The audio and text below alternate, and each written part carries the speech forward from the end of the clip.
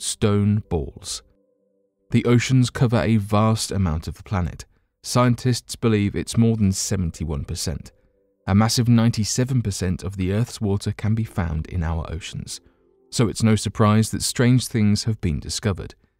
One such discovery is that of strange stones. These are clusters of metal lumps, and they were discovered by a German research ship. Just a couple of 100 miles east of Barbados, the mesh net captured these metal balls instead of usual marine life. Manganese balls have been found in every single ocean, but they are most commonly found in the Pacific Ocean. Some of the largest balls that have been found could be up to 10 million years old.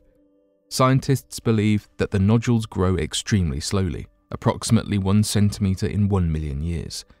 We still have no idea where these manganese balls originated from.